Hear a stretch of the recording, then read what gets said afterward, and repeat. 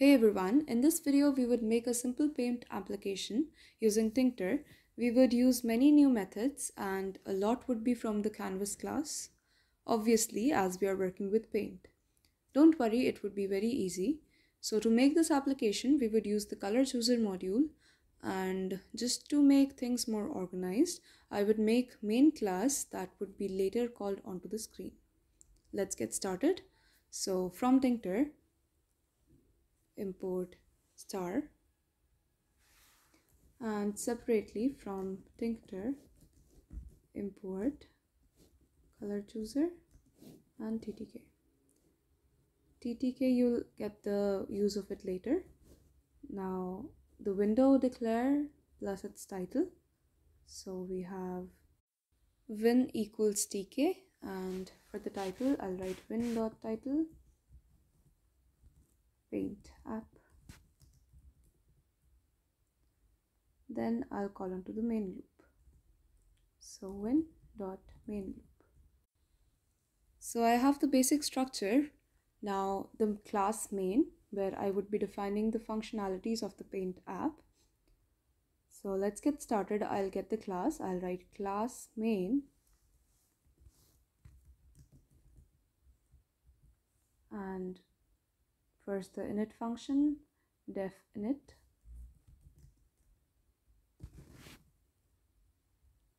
for argument self and master.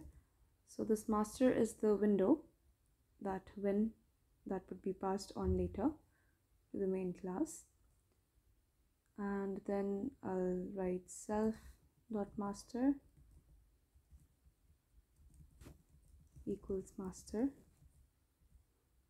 for initializing the window. Now I need to initialize a lot of variables to start doodling on screen, like the color of my pen, its width, maybe the screen background, the starting position of the pen, etc. So let's initialize the variables one by one. So first is self.color underscore foreground equals black. So the pen color becomes black. Initially, you can change it later. And then self.color underscore background equals white. Cool. Then also the initial positions. So I'll have self.old underscore x equals none, and similarly self.old underscore y equals none. Also the pen width, self.pen width equals 5. I will call this draw widgets function that is yet to be defined, which would describe the layout and main functioning of my paint app. So I'll just write self.drawWidget and brackets. You'll just understand why I called this here later on when I define the draw widgets function. Now I'll write self.c.bind. Now here I have started using event handlers. The bind function called for the canvas C would be declared in the draw widgets function. Now the argument for this event handler bind would be b1 motion, which is the mouse being moved while the left mouse button is held down. And the function called, the other argument of the bind function, would be self.paint. This would be another function in the main class, and it would be used to draw the lines on the canvas. So I'll write self.c.bind b1 motion self.paint. Okay.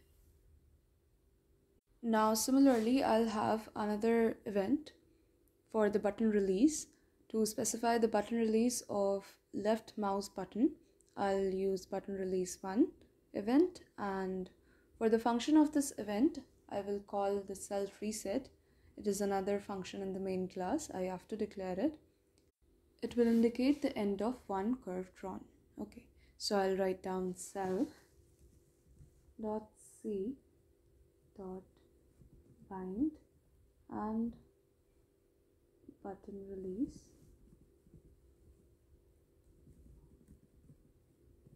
one self dot reset. Cool. Now I'll define the paint function. So I'll write def paint self comma e. So e would be the coordinates of the current mouse position. I would fetch that repeatedly in order to draw a curve, and if self.old underscore x and self.old underscore y is true, if it's available, then I'll create line. I'll use the canvas function create line, and I'll write self.c.create line, and as argument I'll give in the 4 points, the 4 coordinates. So self.old x and self.old y, and e.x and e.y, the current events, the current mouse positions, x and y coordinates. The width of my curve would be given by self.pen width, as I have defined it in the initial function, and fill equals self.color foreground, and cap style would be round. It's just the style of the curve, the line, and I can do smooth equals true. So we have already used create line in the previous videos, and so I hope you don't need any explanation for the arguments given. And I'll replace the value of old x with e.x and self.old underscore y equals e.y. This would let me draw a continuous line, and then I'll have the reset function. Again, it's self and e, the current position of the cursor, and I'll have self.old underscore x equals none and self.old underscore y equals none, because basically I have ended one curve, so that's what reset means. Now I'll start defining some options available, some functionalities available with the Paint app. Now the first one in the functions would be def changed width, and I'll give self comma width. So this would be used to change the width of the pen, width of the line, and I'll have self.pen width equals width. Okay, and I have clear canvas, so I'll write def clear canvas self, and I'll use the delete function from canvas, self.c.delete, and argument would be all. That would just actually clear the canvas completely. I'll also have the functionalities of changing the foreground and the background of the screen. So first, for the foreground changing, I'll write def change underscore fg and self. So self.color underscore fg equals color chooser dot ask color equals self.color underscore fg and 1. So color chooser dot ask color returns a tuple that contains 2 values that represents the selected color. The one at the 0th index is the RGB value, and the second element of this tuple is the hexadecimal color value. And since ask color uses hexadecimal values, I have given the first element of this tuple as the argument. Okay, and similarly I can define for background color. I'll write def change underscore bg and self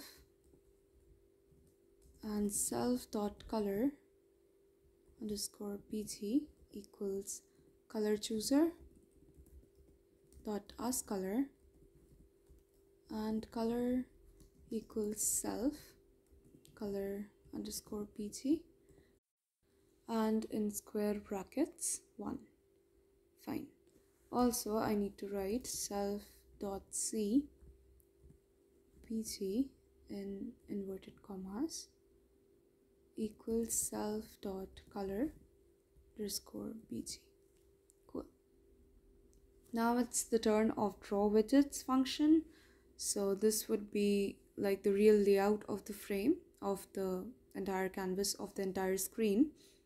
So I'll write def draw widgets self,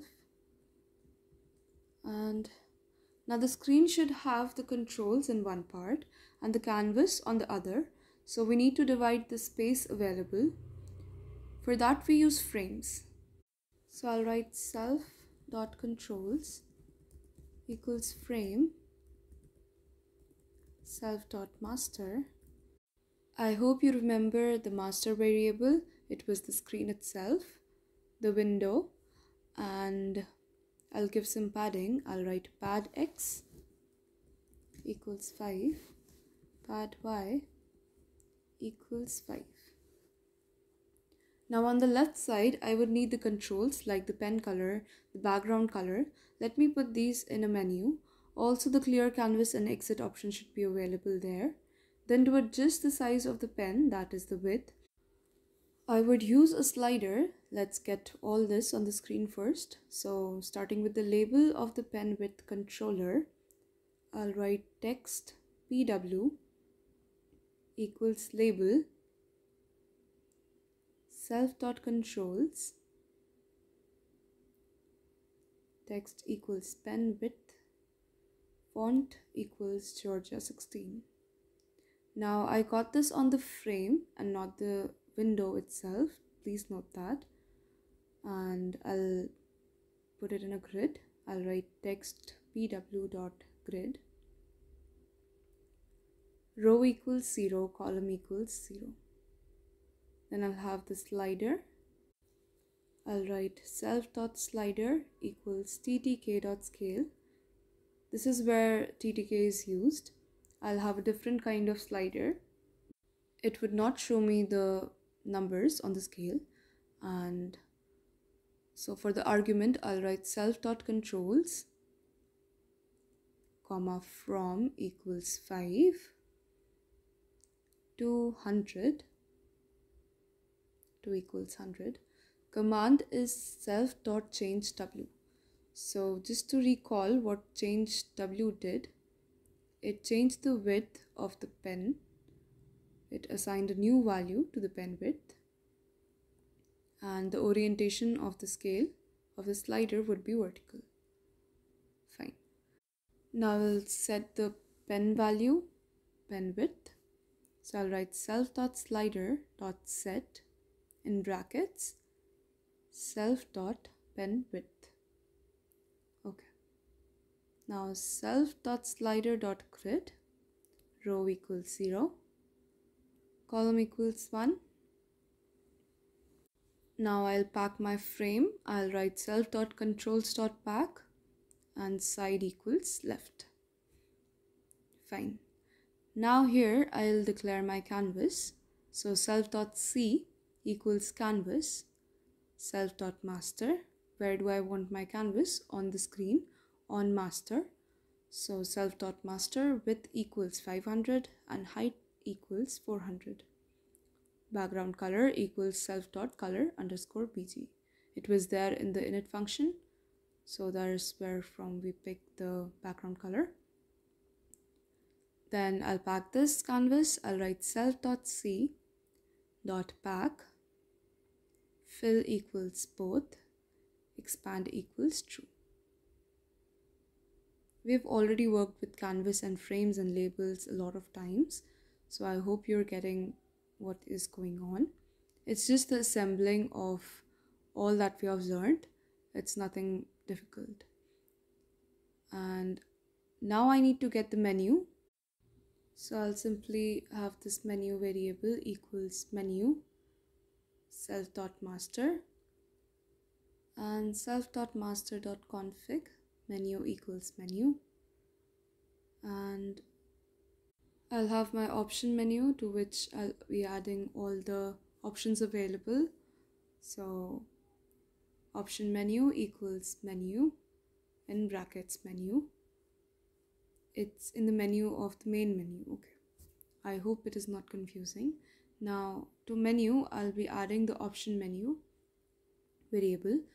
So how would I do that? I'll write menu.addCascade, label equals menu, menu equals option menu. Now let's add the options to the option menu.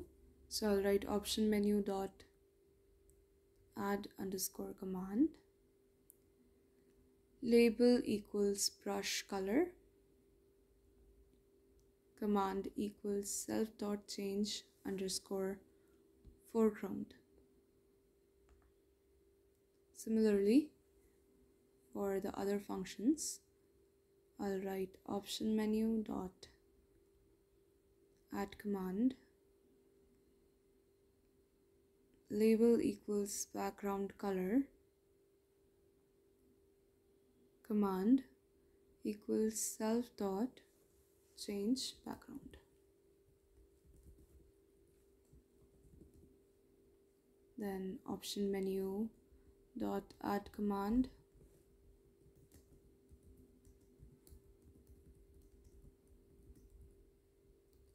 label equals clear canvas,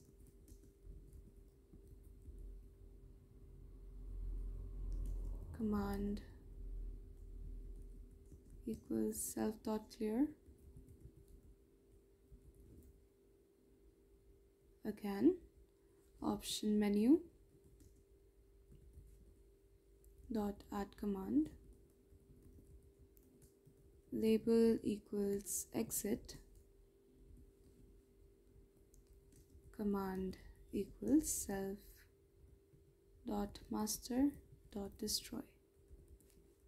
So we have 4 options: one for changing the pen color, the foreground one for the background changing color, one for clearing the canvas, and one for exiting the canvas. Okay, so we're good to go. Okay, but we need to call in this main class. So I'll write main and in brackets win. Fine. Now we're good to go, and let's run this. So I have my window and I can see this menu and pen width. So I'll start right away doodling on the screen, and I can see the line I've drawn, and I can change the brush color. I can pick any color. Let me pick this, and I have a different color pen now. Let me change the width once, so it has a better width now. The brush is thicker, and I can change the background color too. So here it is, the background color is different. Again, I can clear the canvas, everything is gone, and if I click on the exit option, the screen goes away. So the paint application is working pretty much fine. This was it for the program. Thank you.